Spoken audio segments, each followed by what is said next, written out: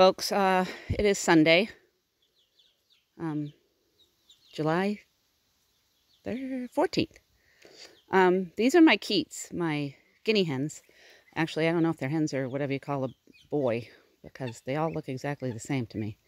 I just opened up the gate. Yeah, pretty yucky in there. These are my baby chicks. 1, 2, 3, 4, 5 right there. Those are them. And they look almost big, but when you put them next to their mother, they don't. So I just released them.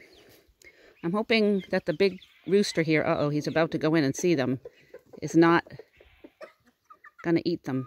Oh, so far he's doing okay. But I don't want to keep them in there forever, but I was afraid to let them out when they were little. But now I've read that people do it both ways, but there are advantages and disadvantages because the little baby chickens don't have the protection. Well, see, Mom is coming over and nobody's getting mad at them. So look, I should have done this a while ago. Whoops. Whoops, look. Mom is getting, yeah, that was not expected. Well, maybe it was. She hasn't been with the rooster for a while. So she was like, hey, what are you doing? So see, these guys are smaller, but they're getting big. I don't want to waste the space. I was going to go get another chicken coop for these guys, but, you know, I should let them frolic with the rest of the bunch of them, you know. We'll see how it goes. But they're the guinea hens. I think I got them in May, so they grow pretty fast. They're not disgustingly ugly. They don't have the most beautiful heads, but their bodies are kind of pretty. So see, everybody's getting along. The rooster seems to be fine with the guinea hens. It's funny because he doesn't seem to like the ducks at all. No, he's not too friendly with the ducks. But so I think that's Mommy. Wait, is that Mommy? There's 2 black hens. So now that I've separated, oh, she looks better because the other hen has some missing back feathers. So that's the Mommy right there. And somebody just did something to somebody. But see, they just run away. I think they all have to learn how to get along, you know. So hopefully nobody mutilates them. She's not totally stuck to them either. They're going over to her though, looks like. And one of the little chicks or small chickens is still in the big caged in area.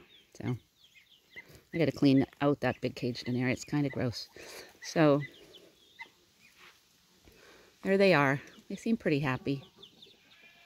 I think it'll be nice for them to get more varied diet. Let's see how these guys get along here. There's another chicken over there with them. Oh, see, that's the other black one. The black one, that's the black one that was hatched by this black chicken last year. So that's her baby from last summer. And these are her siblings, brothers, sisters, whatever they are. Yeah, this little, looks like cuckoo marron chick doesn't know what it's doing. It's like, how did you guys get out there? Maybe I'll try to kind of bang it. Not bang the bird, but bang the cage so she can... It's okay, you can stay with Mama. So, hey girl, you want me to come in there? Or maybe boy, who knows. If I follow her, that's how I get people to move. It's like herding chickens, you know. If I go this way, and ugh, this is gross. Go chickie, go, go, go, go. Psh, psh. You have to come around the other way. Ugh, this is really nasty. I'm afraid I'm going to fall in this nastiness.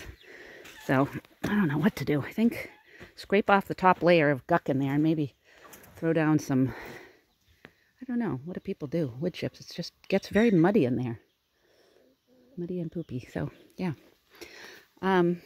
There's Red. She's one of my oldest chickens. She's looking pretty fine. And there's the baby black chicken from last year, not the mommy. And there's one of her little siblings running around. I think they like it. I think they like being outside. But this one is beautiful. The baby chicks are just so pretty this year. 2 of them are definitely this breed, the cuckoo marron, or at least half that. Oh, it's okay. Come around. Come this way. You have to go around. See, they're freaking out because they can't get around. But the Keats don't seem to be bothering them. They're just looking at them like, what's wrong with you? Let's not get a picture of anybody attacking anybody. That would be... Hey, okay. All right, let's let you guys out. Hey, no. Okay, so maybe They have to get used to it, but I'm going to help them out a little. Okay, I'm turning the camera off because I don't want to videotape them being attacked. That's not good. But for the most part, they can get away. See, they just got away, but now they're getting confused by the door. They're not too keen on these things. All right, go around. Go around. You can go around. Ah, little chicken, there you go. There she goes. So, maybe she's calling them. Let's see, see? I think they'll be okay, hopefully. They are getting pretty big. They look like chickens, they just look like mini chickens, and they're not mini chickens, they're just still babies. But see, if I show you, go this way, chicken. Yeah, I'm not going to hurt you. I'm just going to try to show you where the door is. There you go, see? So this is the cuckoo marin, one of the cuckoo marins. I have 2 cuckoo marins, and 2 of the baby chicks look just like that. So I'm assuming that one is one of the cuckoo marin's babies and one is the other cuckoo marin's babies. But it's so cool that the chicken who goes broody will watch over everybody else's babies and raise them as her own. It's so cute. And I don't like videotaping through the cage because it makes the cage the thing that I'm focusing on. But here we go. Yes, it's lovely. So let's go over here. We can see our friend, yeah, I keep saying I'm going to turn off the camera and I don't. There's my beautiful, beautiful rooster. I love him. I call him Black Beauty. He's just gorgeous. Look at him. Oh my God, the colors, the golds, the blues, the greens. Oh, he's gorgeous. I love him. And here's little sister, big sister chicken hanging out with Ross, who's all alone still. And he makes a mess of his cage in one day. I just cleaned this yesterday, believe it or not. Believe it, because I did. But yeah, I need to find a little house for him or something, because the cage didn't work out so well for the girls. But he's doing well. But he's probably lonely. I need to get other ducks. A couple anyway. All right, so here we are. This is what's going on at the farm today. Hey, be nice, please.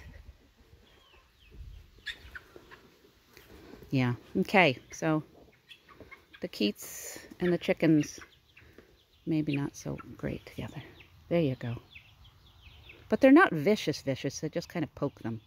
So if I see any serious viciousness, I'll separate. So here are the bun buns. This is Sam. This is, I think we're calling her Tinsel in her new home. Yep, she likes to thump. Maybe we should call her Thumper. And this is beautiful. Look at her. Beautiful Ginger. Looking very lush and beautiful. I have to cut her nails still. But she has some serious nails issues. So yeah, here's my scratched up arm from the other day. And some more scratched up arm from the other day. Isn't that lovely? Yeah. This is my one I need to trim badly.